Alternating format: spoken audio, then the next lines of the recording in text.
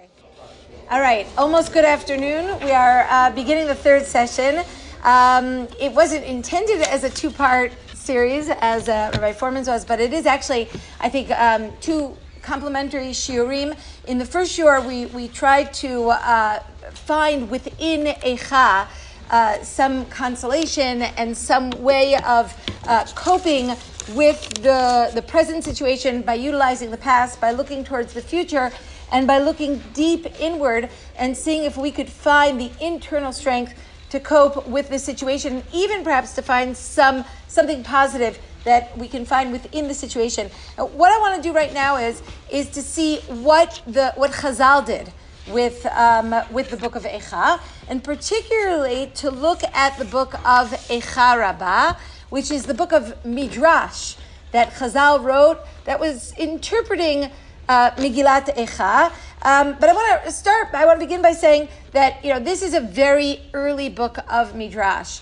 We know that we have 10 Midrashei Rabba, right? The 5 Midrashei Rabba on Chumash, the 5 Midrashei Rabba on the Megillot, right? But they're not all written by the same person, they're not all written at the same time, and they're not all written in the same language, right? And they're compilations, clearly, of many different Batei Midrash, many different interpretive efforts, but some of the Midrashim are compiled very late, and some are very early. I say this because Eicha Rabbah is one of the earliest Midrashei Rabbah to be completed and closed. Okay, the earliest we believe is, and you can only really approximate, the earliest is Bereshit Rabbah, but the second earliest is Eicha Rabbah. That's important for our purposes, because what I want to claim is that Eicha Rabbah is a very important book for Chazal.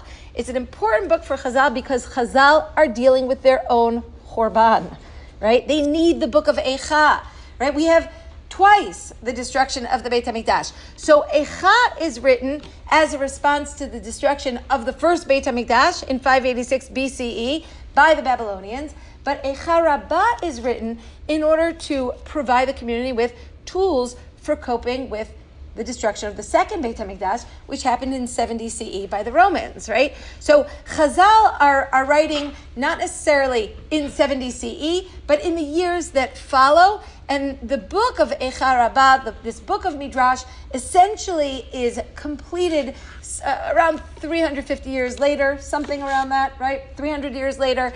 And it is a compilation of the rabbinic attempt to try to cope with the tragedy. Okay, and they, of course, are using Eicha as a means to try to extract meaning, consolation, advice, rehabilitation for the community that is dealing with the tragedy of their own. Now, there's little doubt that when Chazal are reading the book of Eicha, they're sort of blurring between the original destruction and their own destruction. You have it really all over the book of Eicha Rabbah. I'll just give you one example, which I didn't bring for you on the source sheets, which is on the words in the very beginning of Eicha, Bacho tivke valayla v'dimata al lecheya, right? She surely cries in the night, her tears are left on her cheeks.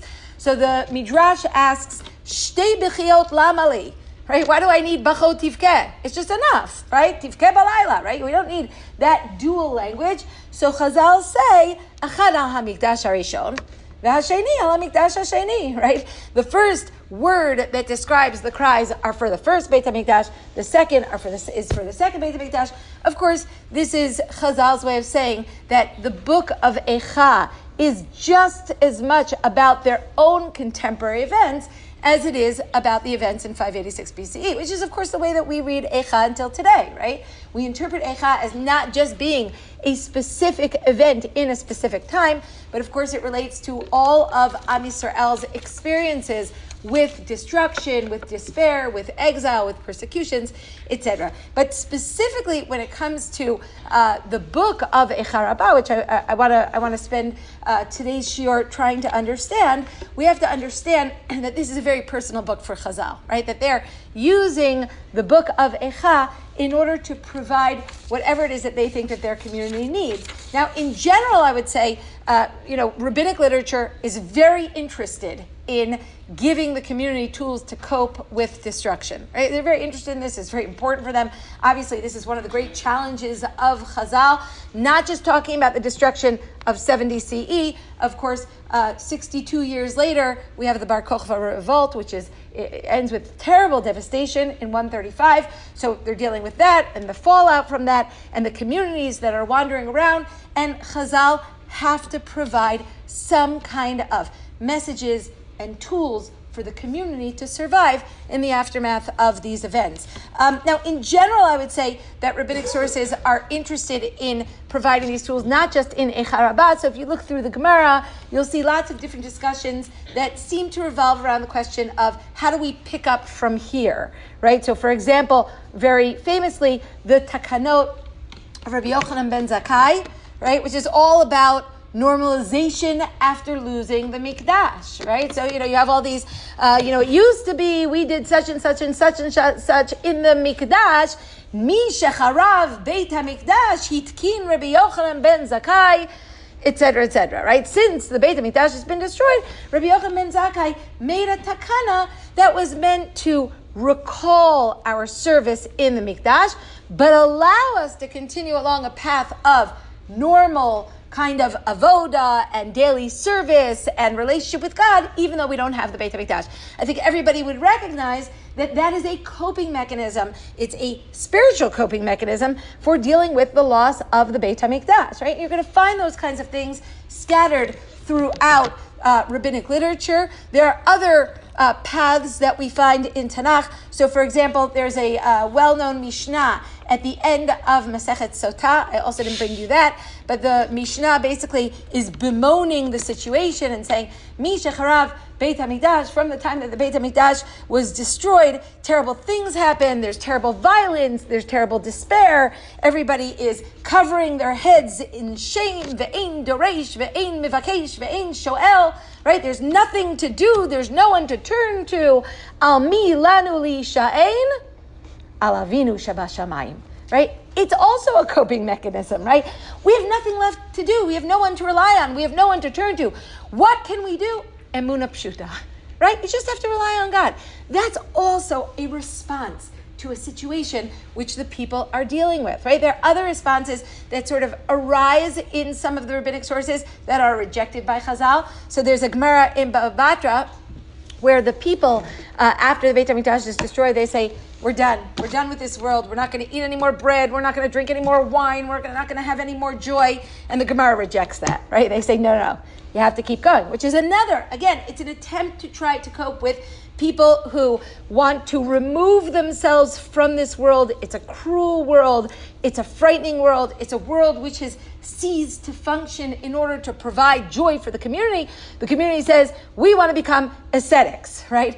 And the Gemara says, that's not okay, right? That's not okay. So all of these different Gemaras, I think, all of these different rabbinic sources are showing us that Chazal are really very interested in developing approaches for the community after the Churban. Some approaches they encourage, others they discourage, right? I think perhaps we can't end this discussion, this sort of general schematic description of the way that Chazal deal with Churban without mentioning Messianism, right? Which is, of course, Rabbi Akiva, who is supporting the Bar Kokhba revolt. One way to cope with the destruction is to look towards the immediacy of redemption, right? And we have both pro-Messianic rabbinic sources and anti-Messianic rabbinic sources, right? So we have some rabbinic sources which say, that's nice, but, you can't rely on that. You can't base your faith on that. The Mashiach will come when he comes, and you just keep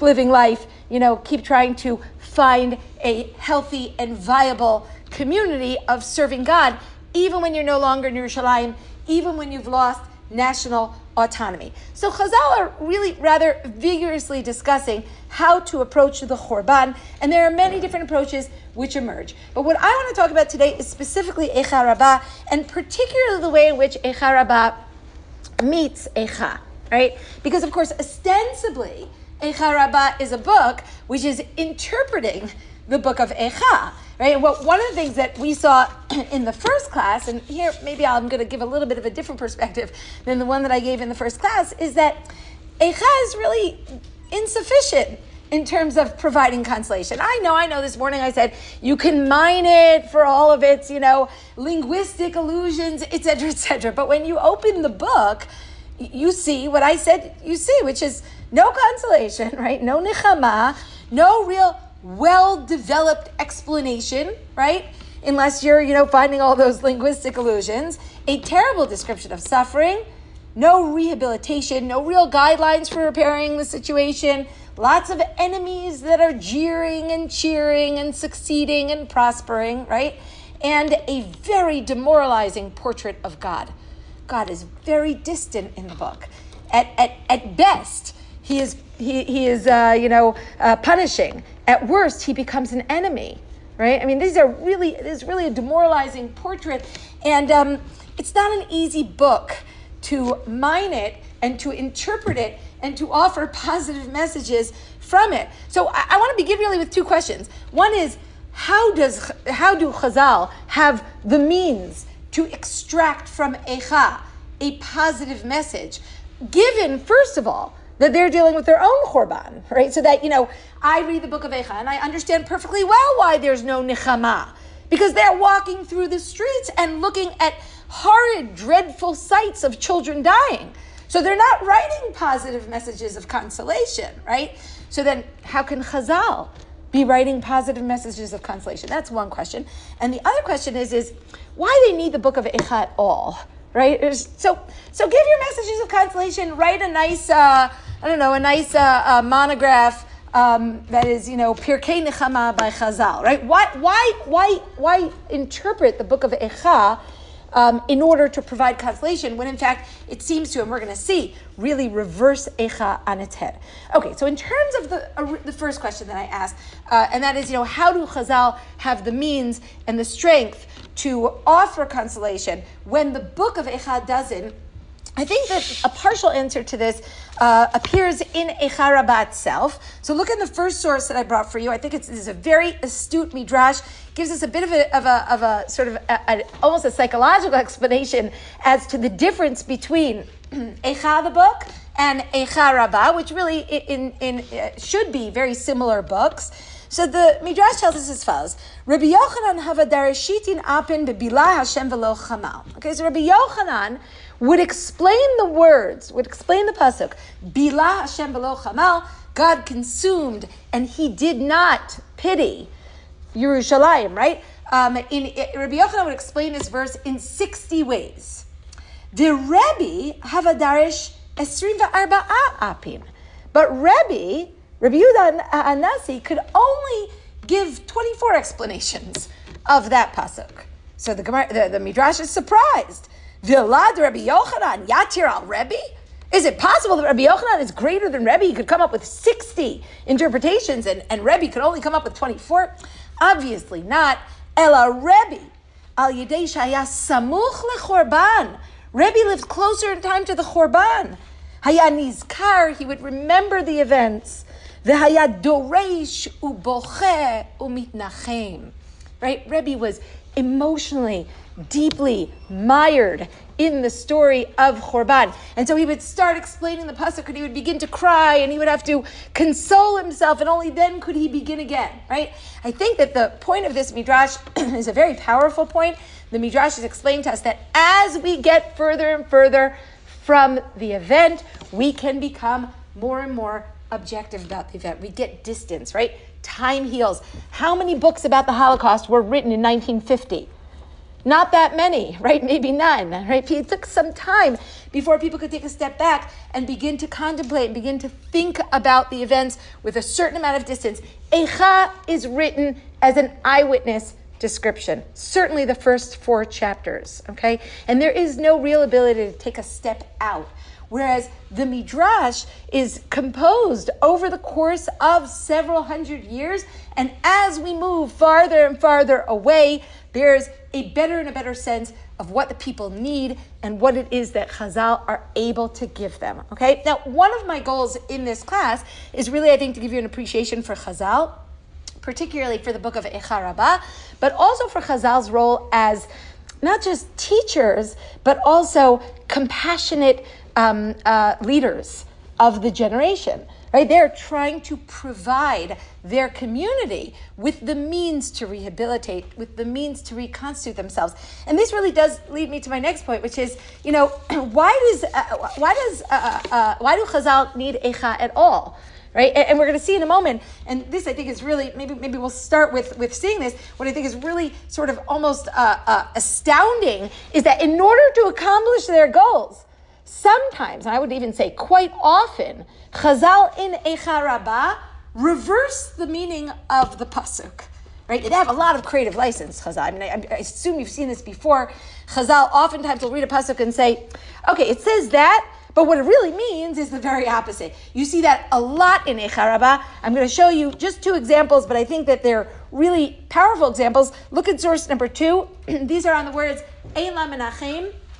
And I already said, that's the phrase that appears 5 times in Perek Aleph. Ein la menachem, she has no comforter. Look at what Rabbi Levi says. Amar Rabbi Levi, kol makom shene'emar ein havala. Anywhere where it says that there isn't something, and then there is. And then they bring some wonderful examples. Bati saraya kara ein la vlad. V'havala, right? In the beginning, she has no child, but eventually she does. Hashem pakad udichavate, and very similarly, ulechana ein yeladim. V'havala, right? In the beginning, she has none, then she has. Ki fakad Hashem et chana, udichavate, tzion hi, doresh ein la, right? Tzion has no one that seeks it. V'havala, but she will, because it says, uvalet Tzion, Goel, right? A redeemer will come to Tzion. And here as well, says Rabbi Levi, Afkan ata omer, ein la menachem, v'havala. But there is, shene'emar, and this is a pasuk that we read in the first class, Anochi, Anochi, hu menachemchem. Right? I will be your comforter, says God. Right? So again, there's a sense that Chazal have the creative license and the will, right? And the desire to take a pasuk that says she has no comforter, turn it on its head and say, well, if it says she has none, so clearly that means that there will be, right? Because we see it in other places. And they use, I think, some very creative tools at their disposal, ones that we use quite a lot today, right? The tools of comparing, and they take all these psukim that say ein, and that seem to be hopeless, many of which are psukim that are related to childbearing, right? This sense that there is no future, right? And here they provide, in the end, a child. So Yerushalayim also has lost its future. Betulotai uvachurai halchu vashevi. My sons, my daughters, they've been taken off into captivity. And the Midrash says, well, therefore, we must assume that eventually everything will be restored because of the language, right? We see this in other places as well. Look, for example, in source number 3. This will be the only other source which I'll bring to you, but we have other places in Eicha Rabba where a similar kind of mechanism is used. The pasuk tells us in Parakeh, Avadim mashluvanu, right? Servants ruled us. Elu Mitzrayim, these are the Egyptians. Elu Mitzrayim. Porek ein miadam, we have no redeemer from their hands. Look what the Midrash goes on and says, Ilulei Moshe, right? Except we did, right? It's talking about Egypt, and it seemed like we had no redeemer. Here, this relates to Rabbi Foreman's shir, right? Ilulei Moshe, but eventually Moshe comes along, right? It goes on, Avadim mashlu vanu, Elu arba malchuyot. This is talking about the period of the other, the kings that are going to rule us. Porek ein miadam, when it says there is no one who can redeem us. Ilulei hakadosh baruch hu, there is someone who can redeem us. Okay, so the pasuk says, Avadim mashluvanu, porek ein miadam. Servants ruled us. There's no one to liberate us from their hands. And the Midrash says that was true about Mitzrayim until Moshe came along, and it's true about our period until God comes along. So again, it says Porek ein miadam, and the Midrash wants to say, oh, don't worry, that means Porek Yesh Mi'adam, right? So again, it's a similar kind of attempt to take the psukim and sort of turn them on their head. And the question that I want to ask is why Chazal do this? So I think, first of all, it shows us a great deal of determination and desire on the part of Chazal, but why do they need the Megillah? And I think that the answer is because they are looking for Dvar Hashem. Chazal want to receive Dvar Hashem. It is a period when prophecy is no longer. And the best way to get Dvar Hashem is to make the text speak. Okay? So they're going to extrapolate from Eicha as many messages of consolation and rehabilitation and reinstatement of the community as they can, because it's important to them. So actually, sort of in a sort of ironic way, the havoc that they wreak with the text presupposes their reverence for the text, right? How important Eicha was to them. They need to make Eicha talk, right? And they need to make it say messages to the people that the people need to hear. And that's part of what we're going to see throughout Eicha Rabba. So I want to basically talk about three different areas in which I think Eicha Rabba fills the void that is created by the book of Eicha.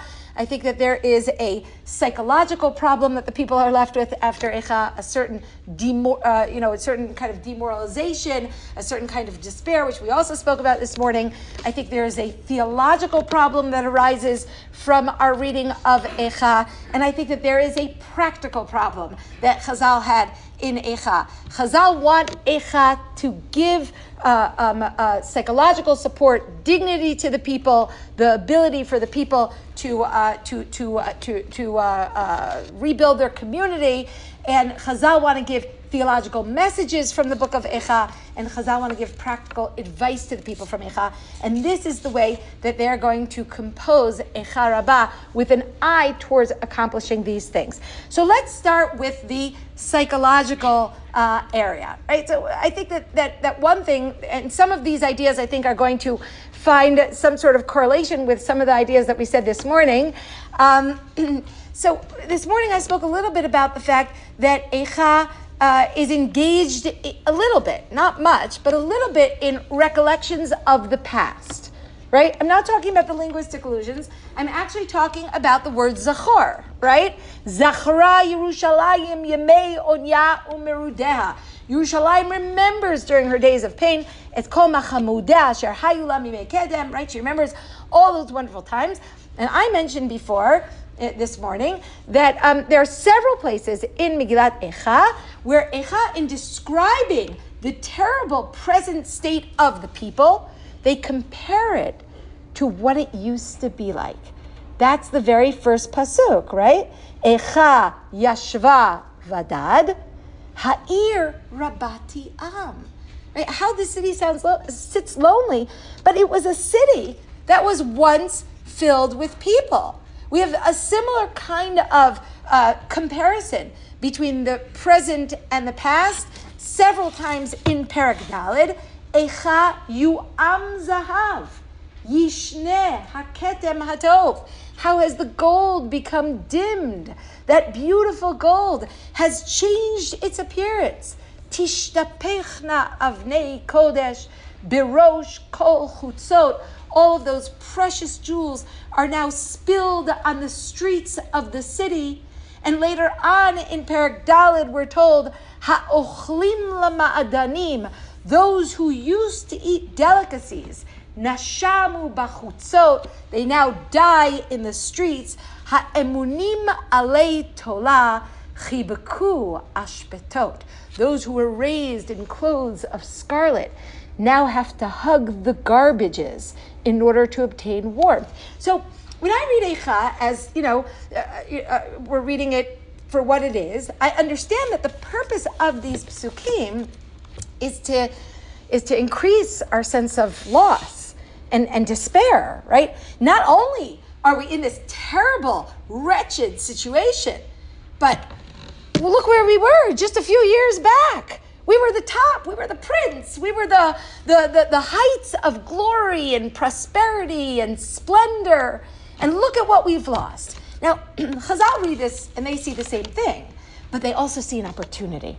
They see an opportunity to remind Am Yisrael what they once were.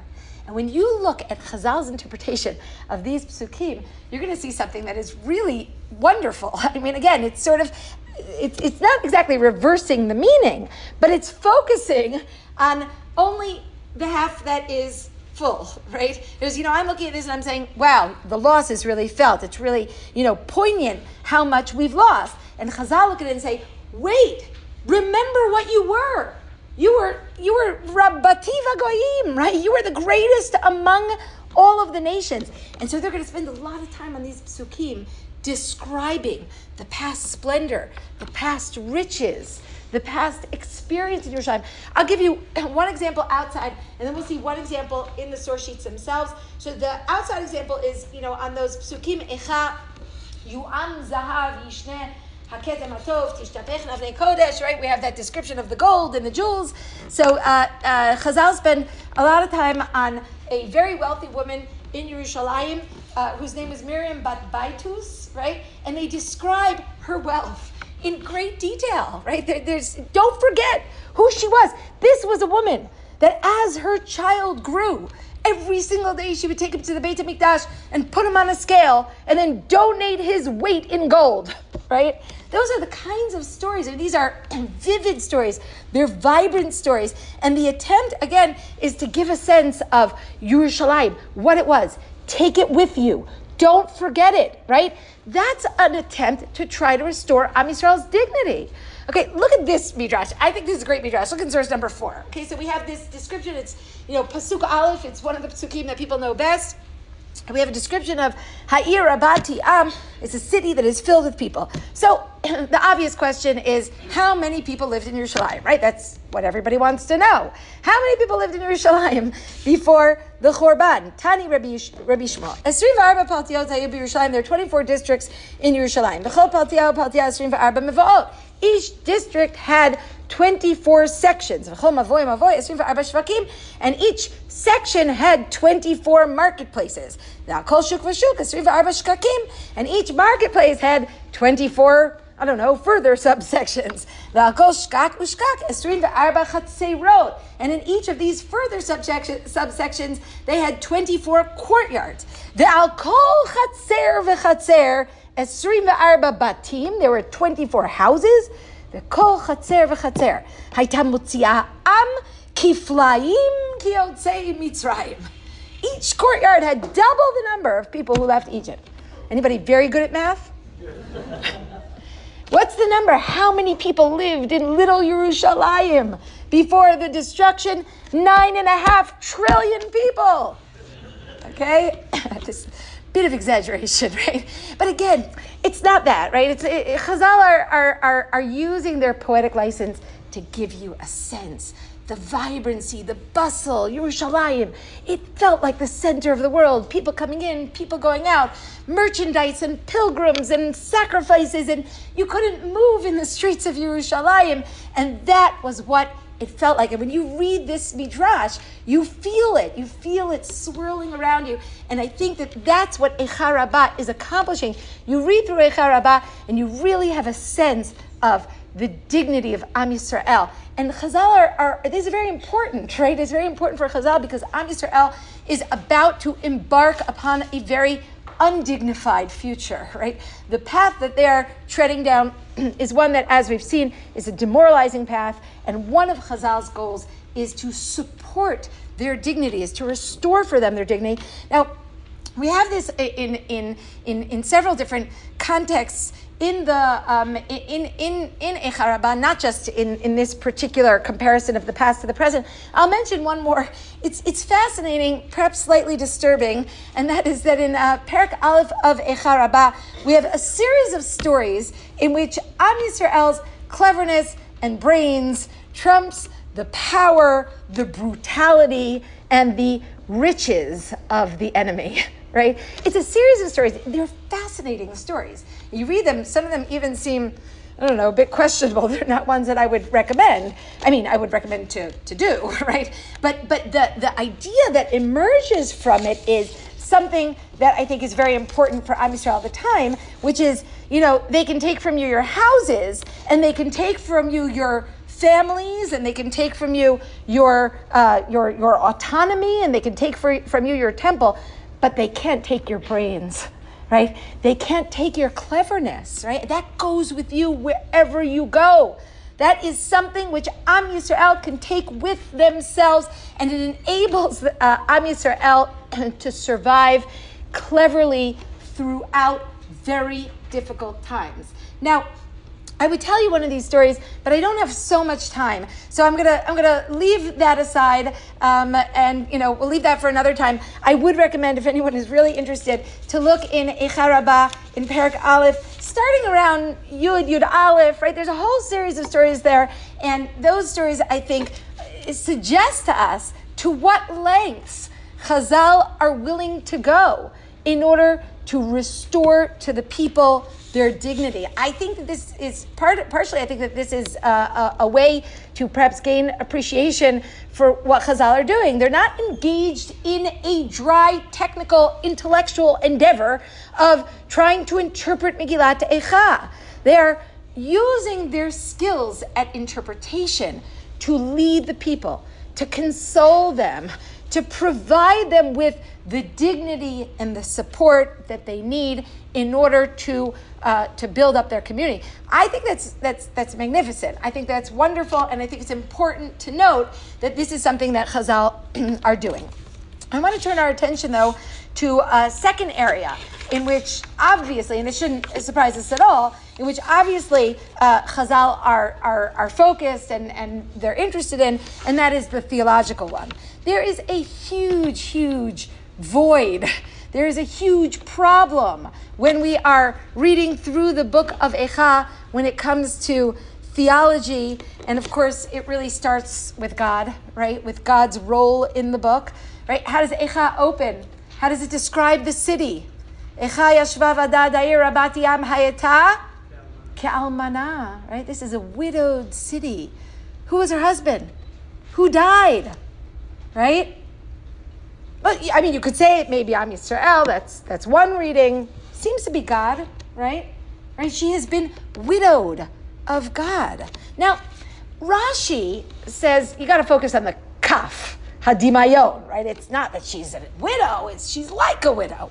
But of course, she's not really a widow because God will one day come back to her. Lo alman Yisrael, right? Yisrael can't really be widowed of God. Of course, we know that he's right theologically. But I'm left with that word widow, right? That's what resonates, that kind of emptiness of sensing throughout the book of Eicha that God is not available, right? I mean, God never answers in the book of Eicha. And what we hear over and over throughout the book is God's abandonment of the people. Penei Hashem chilkam lo yosif habitam. The face of God scattered them, and he no longer looked at them. Remember I said this morning that the most minimal request that comes up over and over and over is, Re'ei Hashem ve'abita. Look at me, God. See me. God has hidden his face. And this state of God's inaccessibility, this is a problem. It's a problem for us as we read Eicha. It's a really big problem for Chazal. They can't leave Eicha like that for their community, right? They need to provide a different kind of relationship with God, and they need to draw it from Megillat Eicha. But I'll say one more thing. It's not just that Eicha suggests that God has abandoned Am Yisrael, and that certainly for the present he is absolutely not accessible, but that this depiction of God is coupled with a far more menacing portrait, right? It's much more frightening and it's much more disturbing, and that is that, I mentioned it before, it's not just that God punishes, it's that God is described as an enemy. This is an extraordinarily rare description. We only have it in one other place in Tanakh, right? This is not a usual description. This is not characteristic of the Tanakh.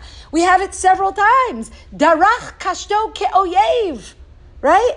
He poised his bow like an enemy. Haya Adonai ke'oyev bila Yisrael. God was like an enemy. And not to mention all of the descriptions of God punishing Oti Nahag Vayolech Choshech V'lo Or, right? He led me in darkness. Kila Hashem et chamato shafach haron apo. God poured his anger out against me, right? This description of God as an enemy is only really corroborating the description of God pouring out his wrath on the people. Asher hoga Hashem biyom haron apo. Over and over and over, God is making the people moan on the day of his great anger. The depiction of God is very difficult. It's very distressing. And for Chazal, it's untenable. It's untenable. How can their community reconcile with God and reconstitute their community if by the time I finish Megillat Eicha, God's depiction remains at best that of abandonment, and at worst, that of hostile foe? This is really a very, very problematic portrait for Chazal, and therefore, again, we have a reversal of this depiction in Eicha Rabba. Not that God is not punishing. God is absolutely punishing in Eicha Rabba as well. But what we find throughout Eicha Rabba is a very, very different picture of God, and that is that God is not the enemy. God is the primary victim, right? You're going to see that a lot in Eicha Rabba. Some of, I think, the most poignant midrashim are not depictions of Am Yisrael and their suffering, but depictions of God's suffering, okay? So look, for example, in source number 5. I think this is a really moving one. Eicha Rabba has, before Parak Aleph, it has 36 petich ta'ot, right, which are sort of introductions that were read before they began reading the book of Eicha, presumably on Tisha B'Av. So this is Petichta number Kaf Daled, number 24. Amar lahen HaKadosh Baruch Hu l'malachei hasharei. God turned to his ministering angels, and he said, Bo v'nelech ani v'atem v'nir'eh b'veiti. Let's go, me and you. Let's go see what's going on with my house. Me'asu oivim bo. What did the enemies do to it? Miyad halach HaKadosh Baruch Hu u'malachei hasharei v'yirmiyahu lefanav. Right, so God, Yirmiyahu, and the angels, they all start walking together. V'kivan shera'ah HaKadosh Baruch Hu et Beit HaMikdash. Amar, when God saw the Beit HaMikdash, he said, Bivadai, zehu beiti, v'zehu menuchati, shebau oivim ve'asu vo kirtzonam. Right, this is my house. This is what the enemies did to my house. Be'ota sha'ah haya HaKadosh Baruch Hu boche ve'omer, Oili al beiti, banai hechanatem, kohanai hechanatem, ohavai hechanatem. Right at that moment, God was crying and saying, woe to me for my house. Where are you, my kohanim? Where are you, my children? Where are you, my beloved ones? What more can I do? I warned you and you did not repent. Amar HaKadosh Baruch Hu Yirmiyahu. God turned to Yirmiyahu and said, Ani domeh hayom le'adam shehayalo ben yechidi ve'asalo chupa umeit betoch chupato. God said, I today am like a man that had one child, and I made for him a wedding canopy, and there he died, right? It's a very poignant description, and it really reverses the depiction of God in Megillat Eicha. In Eicha Rabba, God cries, God mourns, God is the one left with the empty wedding canopy. God is bereft of his Beit HaMikdash. He is bereft of his firstborn son. He is bereft of his future. And we have many, many depictions of God crying and mourning, becoming almost human-like in his pain. This makes Eicha Rabba not a source of God's alienation, but rather the exact opposite, right? God becomes part of the Jewish people. It's another indication, I think, of Chazal's extraordinary creativity in really reversing the meaning of Eicha. It reminds me very much of, Rashi was very, very involved in a similar kind of activity, and that is consoling his community during a time of terrible persecution, right? Rashi lived during the time of the Crusades, and Rashi oftentimes in his book, in his Perush, is trying to give the people strength to support them. So, for example, I think it's a pretty well-known thing that in the first Rashi on every book of the Chumash, Rashi opens with God's love for Am Yisrael. Right? Did you ever notice that? The first Rashi of Bereshit, the first Rashi of Shemot. Go back and check. First Rashi of Vayikra. This is Rashi's opening idea. Okay. Now, also at the same time, going back to the burning bush story, right? So everything comes together in the burning bush story. So there's a lot of discussion as to what is the metaphoric meaning of the burning bush, right? I mean, Midrashim go on and on. The bush is Mitzrayim, and the fire is Am Yisrael, and Am Yisrael is in the bush, and they're being ripped, and lots of different possible explanations. Rashi chooses one, right? Because he can't bring every single possible explanation of what is the metaphoric meaning of the burning bush. You know which one Rashi chooses? Remember what Rashi says there? Good, excellent. Imo anochi b'tzara. What's the burning bush? The bush is Mitzrayim. The fire is God. It's God that is trapped there in the thorns of Egypt. It's God that's suffering along with his nation. Imo anochi b'tzara. That's what the Eicha Rabba is trying to tell us. If God is suffering with us, we are not alone. We have not been rejected. We have not been alienated by God. God is part of the story of Am Yisrael's suffering. Now, not only does God suffer alongside of Am Yisrael in Eicha Rabba, he also accompanies us into Galut, thereby ensuring that they are really not alone. That's what we have here in source number 7, right? Source number 7, the Midrash says as follows, Davar Yael Yirmiyahu meit Hashem lemor, Mayoto Davar Ela she'amar lo, right? God speaks to Yirmiyahu. What was the thing that he said to Yirmiyahu? He said to him, Yirmiyahu, in ata yativ hacha, ana azil imhon. If you stay here, I will go with them. V'in ata azil imhon, ana yativ hacha. And if you decide to go with them into Galut, I'll stay here, right? We need a leader in each community, right? So there's a community that stays with Gedaliah ben Achikam in Israel, eventually makes its way to Mitzrayim, and then there's a community that goes to Bavel. So God says to Yirmiyahu, let's figure it out. You go with one, and I'll go with the other. Amar lefanav, so Yirmiyahu said, Ribono shel olam, ina ana azil imhom, ma ana yachol mahani lahom. Right, if I go with them, how can I help them? Right, they're the ones who are really suffering, the ones going down to Bavel. Eliezel malchahun, brehun imahon, dehava yachol mahani lahon sagi. You should go with them because you can help them very much, right? And the implication of the Midrash is God goes down to Galut with the people. This is really, really different than the way that Eicha represents the relationship between God and the community at this time. Of course, not only is God not accompanying them, but we can't find God in the book, right? He's really very distant, and as I said, that's not tenable for Chazal. And so Eicha Rabba really offers a very different portrait of God. But the other theological question that I wanted to draw your attention to, that I think Chazal are also dealing with, is something we spoke about this morning. And that is the question of why. Why? Why now? Why so much?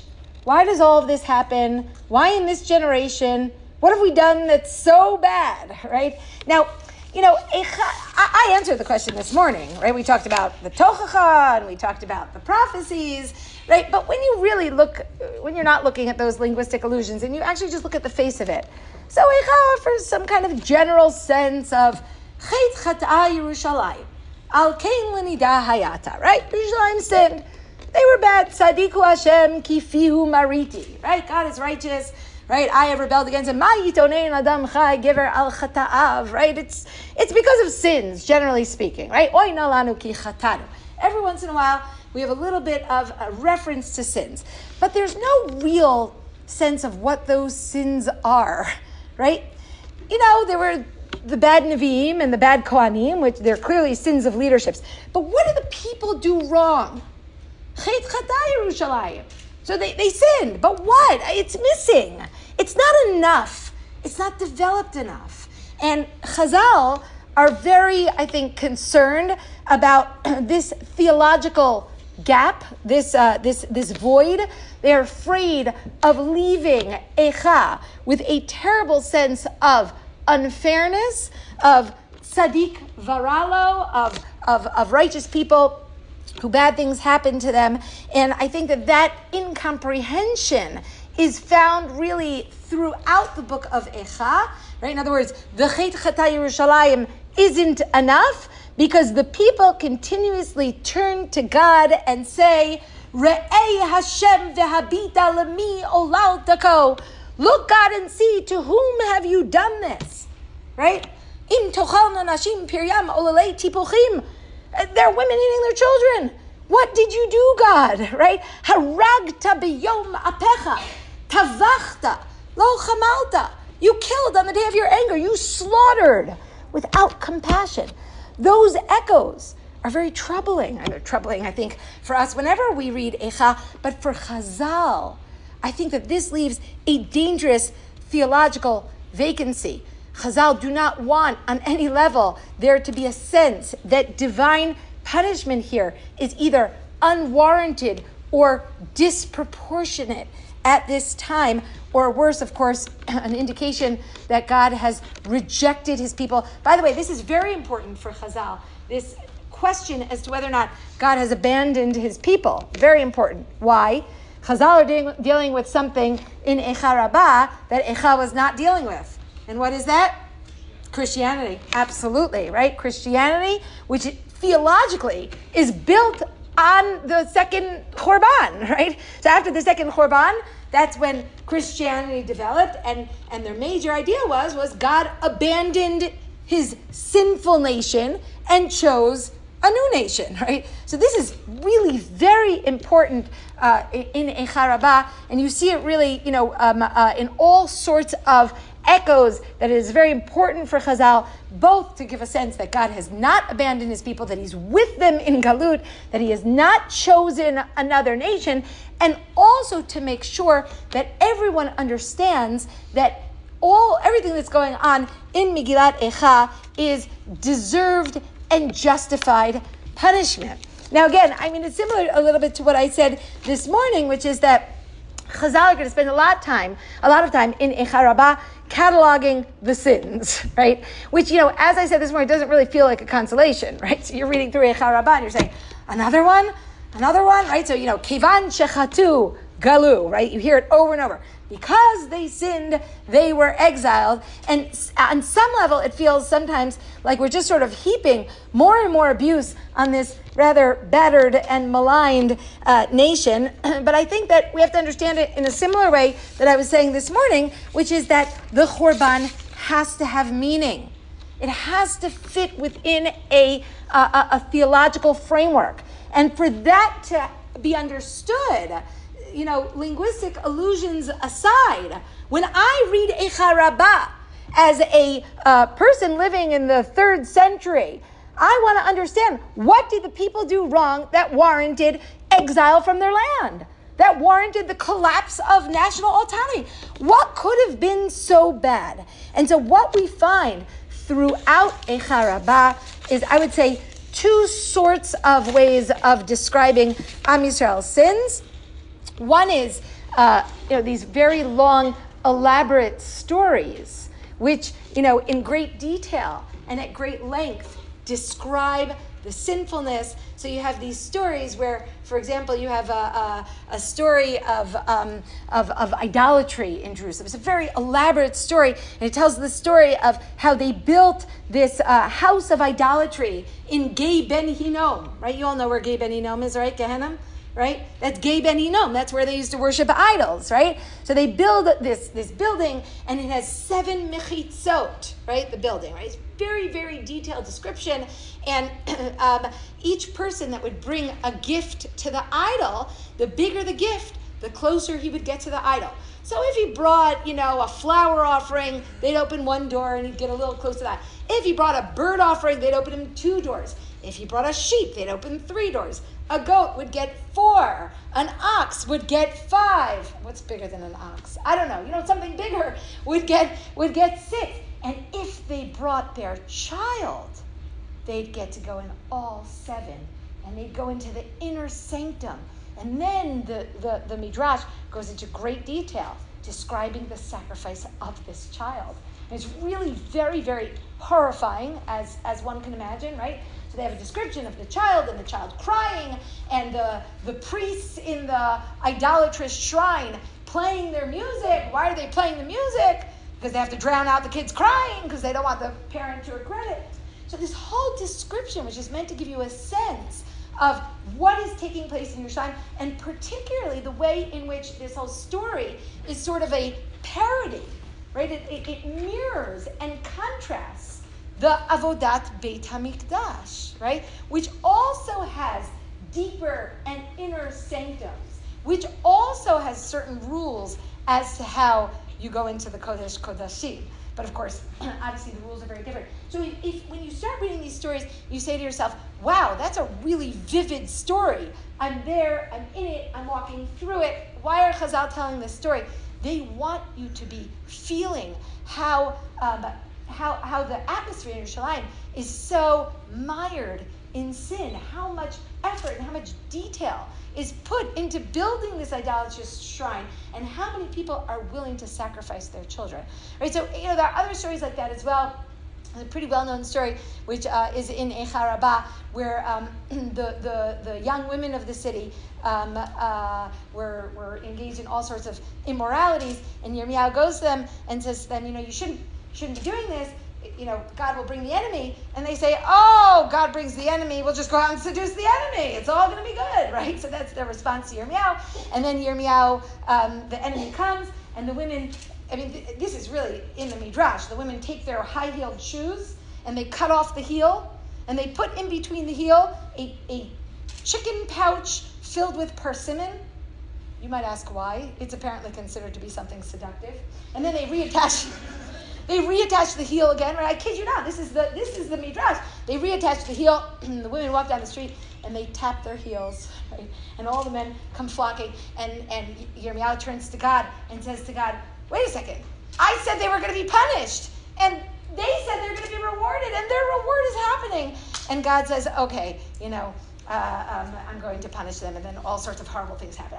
I won't get into all the gruesome details, but the idea is that the Midrashim do spend a great deal of time describing this sort of picture, this portrait of a society that is steeped in sin. Now, the other way that we see this is just in the frequency with which Chazal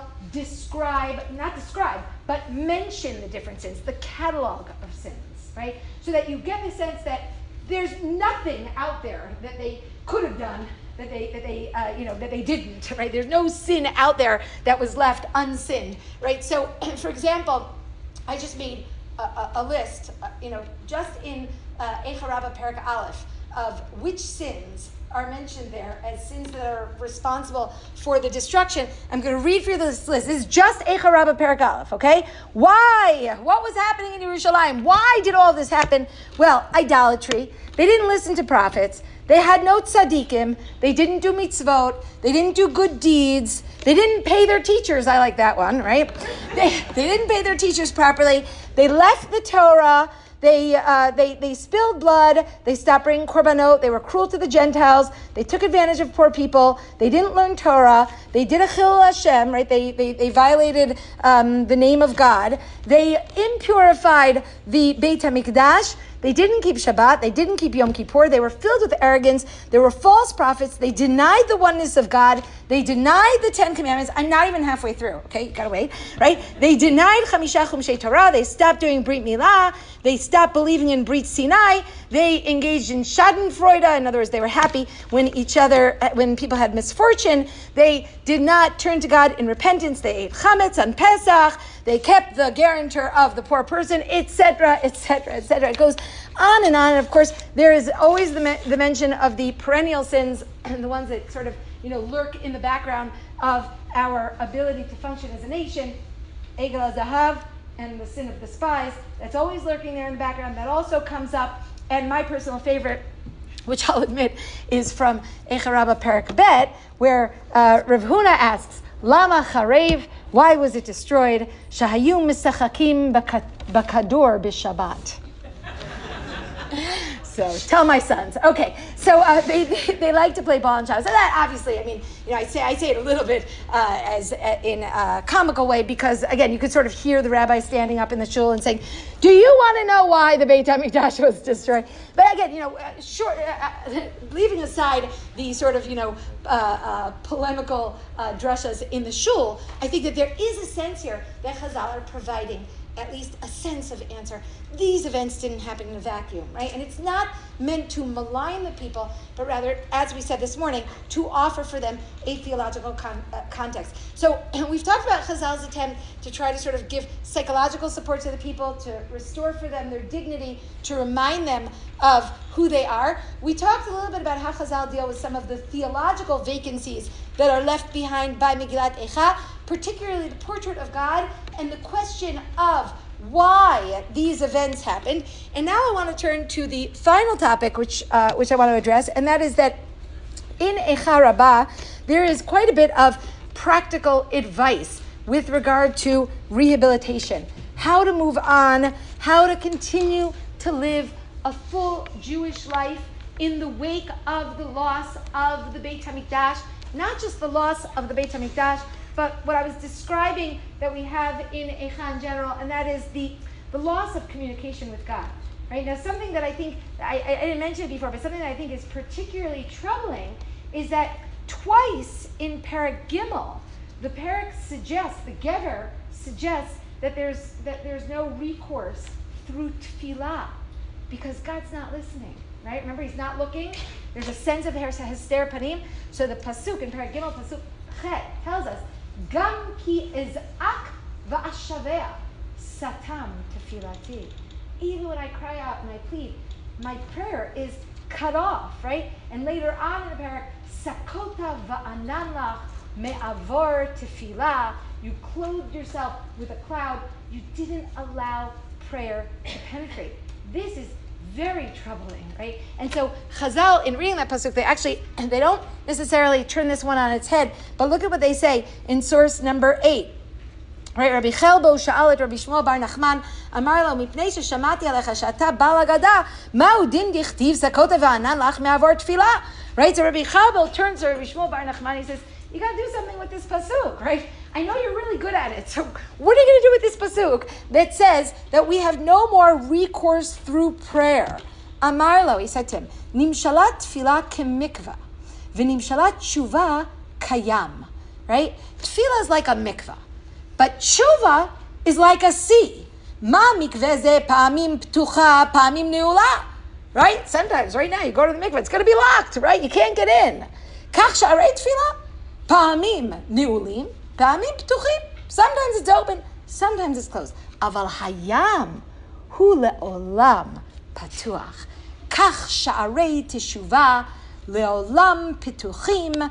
Amar Rav Anan, af sharei tefillah enan ninalim la'olam. Rav Anan doesn't like that. He says, no, tefillah is not closed either. But okay, that one reverses the meaning. But again, I think that this contains within it not just what we were saying before, which is the sort of creative reversal of the meaning of the pasuk, but even what I'm looking for, which is pragmatic advice. Where do we go from here? Where do we go from here if we don't have tefillah? So what do we have? How do we find God again? And the answer that's given is, well, if you engage in self-introspection, in tshuva, that's always present, right? God may for the moment be angry and blocking the lines of communication, but tshuva is still there because tshuva comes from within you, right? So I think that these kinds of midrashim are here, are available in order to provide practical advice to the nation how to cope with the loss of some of the really precious aspects of Jewish life that seems to have been lost during the time of the Churban, and that Eicha also seems to have lost or seems to recognize as lost. The last point, and with this I'll really conclude the shiur, and perhaps one of the most important points I think in Eicha Rabba is the importance of learning Torah. The importance of learning Torah. I mentioned before that Am Yisrael, you could take away their houses, you can take away their prosperity, you can take away their autonomy, but you can't take away that which is mobile, right? You can take away the Davidic dynasty and you can take away the Beit HaMikdash, but you can't take away Torat Moshe, right? You can't take that away. And that keeps coming up throughout Eicha Rabba. It's a recurring theme, the opportunity to continue to learn Torah in the diaspora gives the community purpose and dignity and the commitment that is required to maintain an eternal relationship with God, one that is not dependent upon any external spatial point. It is not dependent upon the Beit HaMikdash. And so I want to conclude with this final midrash for today's shiur. I think it's an extraordinary midrash, especially given that it was written in Eicha Rabba, which is before the 2,000 years of Galut. I think it's a midrash that recognizes what the secret to Am Yisrael's survival in Galut, what it is going to be, especially given the fact that Am Yisrael undergoes a very turbulent history in the Galut, one that could easily lend itself to losing faith in God and strength as a community. And this midrash suggests both the fear that accompanies Chazal that we might lose our faith and the underlying secret for not losing our faith. Look at this midrash. I think it's a wonderful midrash. Look here in source number 9. Zot ashiv el libi al kain ochil. This is a pasuk from Parak Gimel, pasuk Kaf Aleph. This I will restore to my heart, and therefore I will have hope. Rabbi Abba bar Kahana b'shem Rabbi Yochanan Amar. Mashal lema hadavar domeh. Well, what is this thing that I have that is going to ensure that I don't lose hope? It's a parable. Lema hadavar domeh. To what is this thing like? Lemelech shenasa matrona, to a king who married a woman. V'katav la ktuva meruba. He gives her a very, very big tuva, right? And he said to her, in case of death, in case of divorce, God forbid, kach v'kach chupot ani oselach. I'm going to give you this amount of treasures. Kach v'kach argvonot tovot ani noten lach. I'm going to give you this amount of big boxes, big wardrobes. Eventually the king left. He didn't leave her, right? He went to do what kings do in those days. He went on his travels. But he got delayed on these travels. No email, right? So her neighbors came into her, and they were mocking her. And they said to her,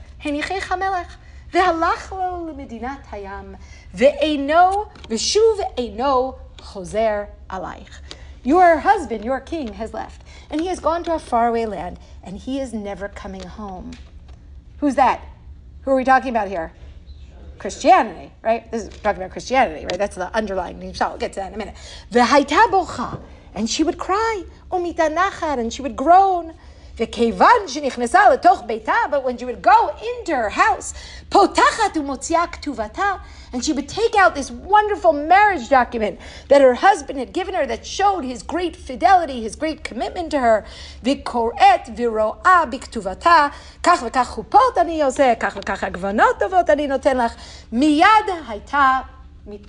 would immediately become comforted. Liyamim, after many years, Ba HaMelech, the king came, Amarla, and he said to her, Biti ani tamea. My beloved, I am amazed. How did you wait for me for all those years? Amralo, she said to him, Adoni HaMelech, il malei ketuva meruba shekatavta v'natatali, kvar ibduni shchenotai. Were it not for the great ketuva that you gave me, my neighbors would already have caused me to lose hope. Now, we have the nimshal, right? Chazal don't always bring the nimshal. Look at the way that he frames the nimshal. Kach ovdei kochavim monim et Yisrael. I think the censor got a hold of this, right? So do the Christians mock Israel. Ve'omrim lehem, and they say that to them. Elohechem histir fanav mikem. God hid his face from you. V'silek shchinato mikem. He took his presence away from you. Od eino chozer alechem. He is never coming back. V'hein bochim u'mitanchim, and they cry and they groan. V'kevan shenichnasin levatei knesiot ulevatei midrashot v'korin batorah umotzin shekatuv ufaniti alechem v'ifreiti etchem v'natati mishkeni betochachem v'hitalachti betochachem v'hein mitnachmin. When they go into the Batei Knesiot and into the Beit Midrash, and they open the Torah, and they see the story of God's commitment and God's love and God's fidelity to his people, they are immediately comforted. Limachar, tomorrow, ksheyavo ketz ha'geula, when the redemption will come, Omer lahem HaKadosh Baruch Hu Yisrael, God will say to Am Yisrael, Banai, ani tameh mechem, my beloved, my children, I'm amazed by you. Hey, achim tantem li kol otan hashanim. How did you wait for me for all those years? Vehein omrim lefanav, ribono shel olam, ilulei toratcha shenatata lanu, kvar ibdunu ha'umot. Were it not for the Torah that you gave us, the other nations would have already caused us to lose hope. Zot ashiv el libi al kein ochil. It is this that I place on my heart, and therefore I have hope. Ve'ein zot ela Torah. And zot always refers to v'zot HaTorah asher sam Moshe.